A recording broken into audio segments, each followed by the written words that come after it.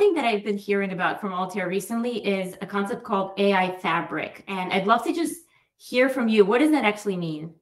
Sure. So AI Fabric is a new concept that Altair came up with because we were seeing a gap in the market and at customers. So traditionally, we're an enterprise AI company and we provide tools for the development of AI workflows and models.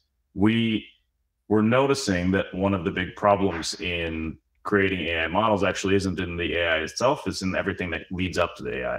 So data complexity in both data sources, but also in the system was causing a lot of friction, a lot of slowdowns in overall projects. And so we started to invest more and more in technologies that overcome these fundamental complexities within these organizations in both source and system complexity, in providing more of a data fabric, something that can overlay the maybe complex underlying data architecture and provide a much more simplified view of that data to both the business, but also to the automation and business users that exist within the organization. And what was increasingly apparent is that with the advent of generative AI, it was more and more important to describe data in semantic terms that the business and generative AI models understand. So maybe a little bit unintuitively, but generative AI models think a little bit different than traditional machine learning models. They think more in narratives and text and images, and as opposed to the conventional rows and columns that you would see in a traditional AI tool.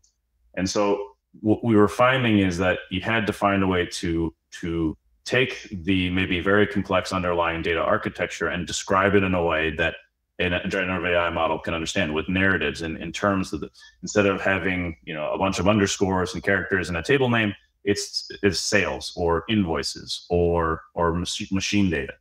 And in that way, generative AI models are much more able to work with underlying data architecture. So the AI Fabric brings together the semantic meaning, the data fabric, and an AI platform all into one thing, so that more generative AI models can interact with data more intimately. So in terms of your customers who are looking for these types of solutions, what kind of problems can they actually solve with AI Fabric?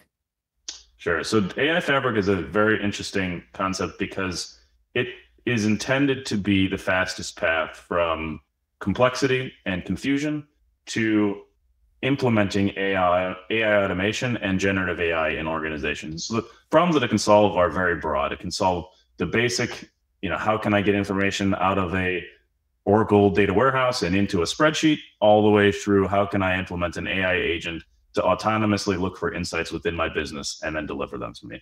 And so it's used at organizations, thousands of organizations, for doing everything in between those two kind of endpoints. Great. Thanks for sharing some of those use cases. I'd also love to chat about companies that are trying to scale and leveraging AI in order to scale. How would the AI Fabric sort of help them get there? A lot of organizations are thinking to themselves, how can I take the next step in my data journey? And the AI Fabric is really intended to guide organizations through this journey. It's intended to take you from, maybe you've been gone through 40 years of mergers and acquisitions and growth, and you have dozens of different source systems that don't quite all talk to each other.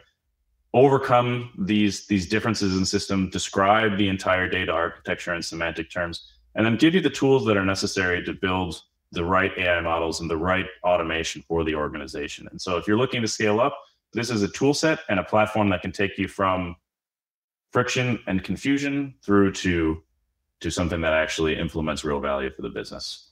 So Correct. From your own perspective, I wanted to hear what's sort of your favorite customer use case? We do business in a variety of different industries, like dozens of different industries. And so it's hard for me to pick a favorite, but there are a couple that I think stand out. We did an acquisition of a company called Cambridge Semantics about 6 months ago. And this moved us in a little bit of a different direction and enabled the AI Fabric in the first place. It brought a lot more fundamental data fabric technologies to what was previously mostly an enterprise AI platform.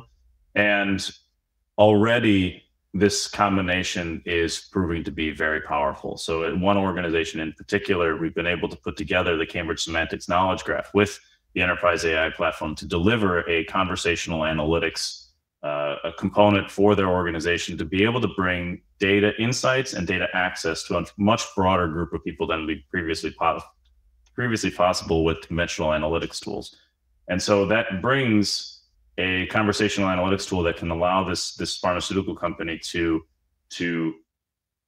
integrate or to interrogate their data set much more deeply than they were able to previously, and get answers to questions much more quickly. And it provides deterministic answers, which I think is somewhat uncommon within generative AI solutions. It provides the ability to be LLM agnostic. So generative AI is moving incredibly quickly right now. And so it's important to be able to think about how to switch fundamental technologies in your particular solution very quickly. And the Altair RapidMiner platform and the AI Fabric allows you to do that. And it's part of a broader platform, which means even though in this particular case we delivered one conversational analytics tool set, we're able to bring a lot more value across the organization through the platform itself. Yeah, I love that. So you mentioned that it's a pharmaceutical client, which brings to mind the concept of hallucinations and potential issues that can occur.